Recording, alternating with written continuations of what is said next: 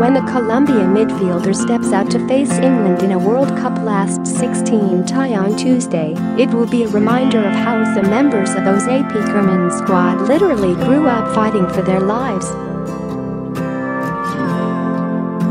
Quintero's backstory is a mixture of shock, horror and also regret, after failing to make the most of the God-given talent that enabled him to escape the drug cartel-dominated streets of Medellin. The 25-year-old is looking to put the last part right by helping Colombia wreck English hopes of a quarter-final place. Born in Comuna 13, a hillside slum that was a battleground for the cocaine gangs and paramilitary forces, when he was growing up, Quintero was just 2 years old when his father, Jaime, left the family home in March 1995 to report for national service.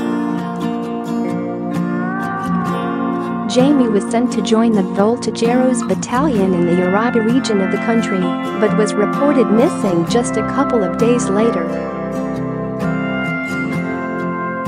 One army chief claimed he had been caught taking drugs and sent back to Medellin by bus. Another said he got into a fight with an officer and was transported back to his hometown by plane to be disciplined. The reality was that the main breadwinner of the Quintero family was missing, and he has not been seen since.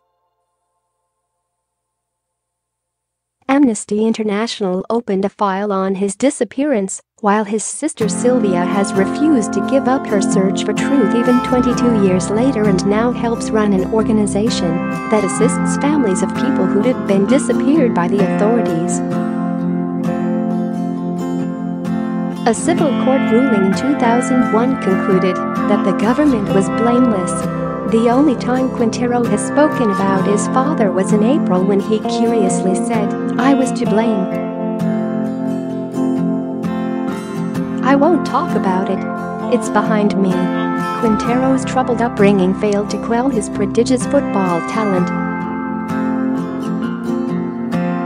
After joining local club Envigado, he moved on to Atletico Nacional before moving to Europe at the age of 18 with Pescara in Italy and then Portuguese giants Porto. He excelled there under Julen Lopetegui, the coach dramatically sacked by Spain on the eve of these World Cup finals over the way he took the Real Madrid job and earned a place in the Colombia squad that reached the quarter-finals of Brazil 2014. It was then that Quintero suffered a spectacular fall from grace, mixing with the wrong crowd and hitting the music scene harder than one of his trademark free kicks. It got to the point where a player who had been generating comparisons to Lionel Messi was threatening to quit the game to become a rapper. A loan to Rennes was cut short, the French side kicked him out for bad behavior, and he returned to Colombia to play for Independiente Medellin. Last December, Argentinian giants River Plate agreed to pay Porto a £300,000 loan fee, with a commitment to make the deal permanent a year later for a fee of £4. $5 million. Read More World Cup 2018 now. Quintero is once again looking like the player he used to be, providing the ammunition at international level for James Rodriguez, Radamel Falcao and Juan Quintero. His performances here in Russia have led to suggestions that Lopetegui has told his new employers at Real Madrid to see if that deal with River Plate can be gazumped.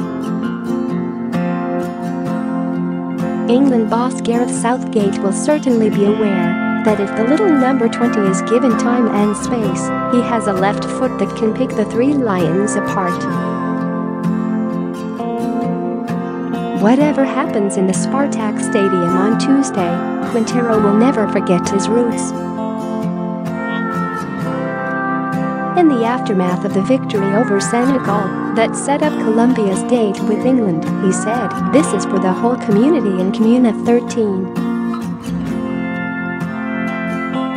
I love the people of the neighborhood very much, and I hope that I have shown that Comuna 13 isn't just about bad things, but also good things. Poll loading: who will reach the quarterfinals? 4,000 plus votes so far in England, Colombia.